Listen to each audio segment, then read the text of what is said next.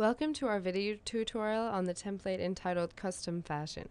So here in this tutorial I'm going to start in preview mode to show you how the website works, and then we'll go ahead and show you how to recreate or customize this template. So basically when we go ahead and click on our menu that's at the bottom, we see that we have two parts of our page changing simultaneously. So what this is it's actually two separate mini pages. One is this big square here, and the other one is this yellow rectangle here. So let's head back into the editor and show you how to do this. So essentially, like I said, it's just two mini pages lined up to fit well within the site borders. And we have 5 mini pages on each side with separate content. And we're going to have these change at the same time. Now they have pretty cool transitions to give it that effect that you saw when we were flipping through the pages.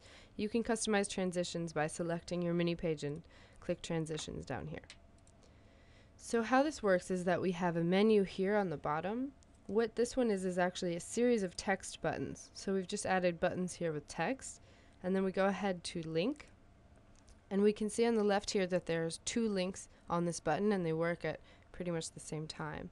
So if we go ahead, we can see that this one, collection, is going to collection in our second set of mini pages here, and then if we click the second link, we can see that it's also going to collection in our first set of mini pages here. So we titled these pages the same names to make it easier to see where it's linking to.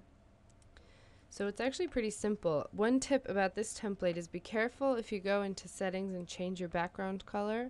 If you change it to too light of a color, then this menu here, or our series of text buttons, is going to be really hard to see. So make sure that you either add a shape with color behind it, or you keep your browser background color a pretty dark color so you can see that pretty well. Alright, enjoy!